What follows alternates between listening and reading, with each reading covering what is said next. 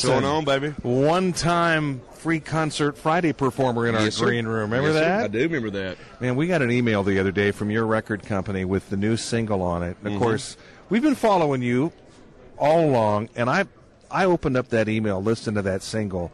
I listened to it 3 times, over again 2 more times. Really? It's unlike almost anything I've ever heard you do before. You know what?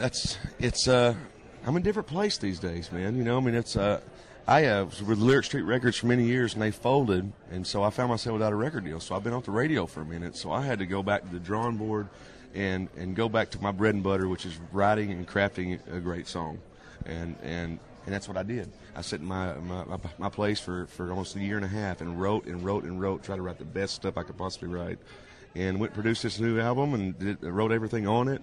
And it's to me, it's stronger than the first album, and the music it's there this time. So that's saying a lot because I loved your first album. But how frustrating is that? Because it's hard enough to get your first record deal, let alone have the label full shop, and then you got to find another one. Once the first one's gone, it's almost like you're tainted goods. I mean, really, and it's hard for somebody to take another chance on you.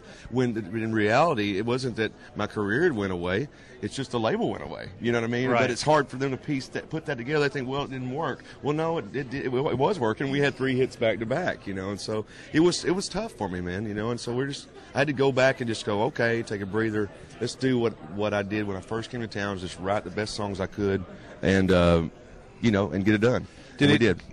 It would have probably given me thought, and obviously it did for you, to kind of do a little self-evaluation. And I did, moving forward. I mean, spiritually, everything. I mean, and I'm healthier than I've ever been. I feel better. I'm writing better songs, and this music, I promise you, man, it's the best music I've ever done in my life, and I'm so proud of it. I'm proud that Skyville Records took a chance on it, and we're back on the radio again. Thank goodness. Well, it's a powerful song. I mean, it's a love song. It's a ballad that it gave me goosebumps when I heard it. It's called "Man Without a Woman," and the first verse is actually a true story. I went to the kitchen, opened up the icebox to get the milk out to make me a bowl of cereal.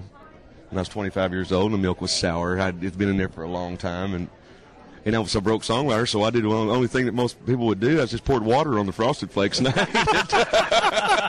was so hungry, but it was such a vivid memory of mine. I thought, you know what? I need to somehow figure that out, and so.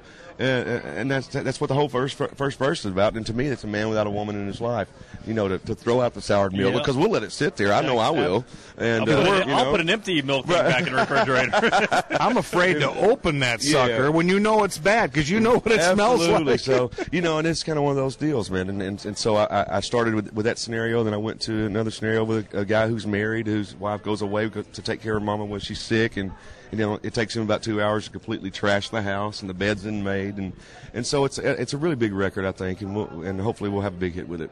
Well, listen, man, we wish you the best of luck. It's good catching up with you pal. again. You look good. I appreciate it. You really do. I like that hat. You do? I do. Everybody's been asking me where to get one. You got to go out to Cool Springs in Nashville and take a ride and go to this place called The Lids, and they got them. The Lids. Here's Trent Tomlinson back on the radio on 92.3 WCOL.